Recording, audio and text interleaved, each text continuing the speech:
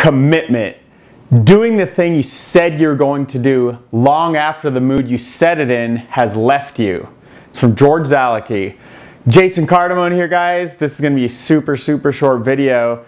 That quote is, I am demonstrating that right now. It's later at night. I'm on this 90-day challenge. I haven't had time to shoot, well, I haven't had time to shoot the 90-day splurge of value video today, and I have shot several videos, but they're all inside private members areas and all this other stuff that I'm doing. And so I really want you to think about what happens inside it's really your self-esteem, what happens inside your neurology. When you say you're going to do something and you don't follow through and you don't do that, it actually not just sets up patterns for that, but it sets up a ton of self-sabotage. It lowers your self-esteem, it lowers your self-confidence, and then when so in the future, like, I'm gonna go make $1 million, and your whole subconscious mind, if you aren't committed and you don't follow through on things, your subconscious mind, you make this claim about an outcome of $1 million, and your subconscious mind is like, yeah, right, over how many decades are you gonna take to get there, dude? Because last time you said you were gonna go talk to the person, you said you were gonna make the call, you said you were gonna take that massive action like we talked about a day or two ago.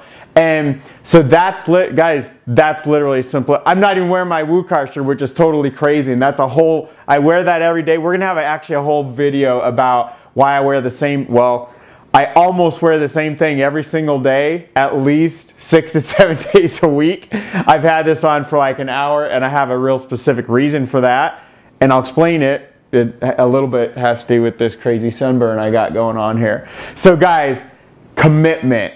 Doing the thing you said you were going to do long after the mood you set it in has left you. Even when you hit hard times, even when you get kicked in the face, in the teeth, and you're not feeling good and you're sick. And I remember shooting a video in like 2012 when I had literally 104, 105 degree fever. I know you're like on the verge, no, 104, sorry, 104. It wasn't above that because I know that's like hospital, close to hospital. And I shot that video. I remember feeling great about it.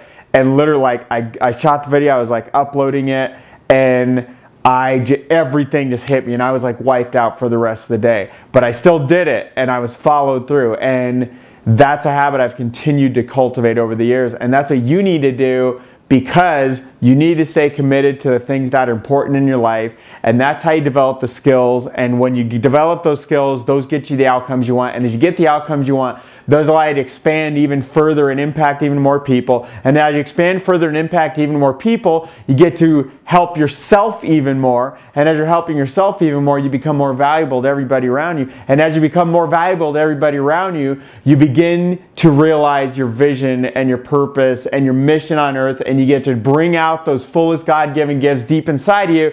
And that's the whole reason why you're here. And if you're not doing that, then you have to learn to stay committed and do the things whether you really want to or not. Love you guys. We'll see you tomorrow, guys.